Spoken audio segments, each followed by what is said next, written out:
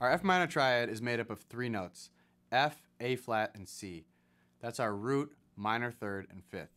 And those come from their position in the F minor scale. Our root is F, 1st fret on the E string.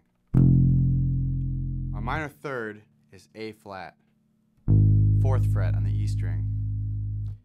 And our fifth is C, 3rd fret on the A string.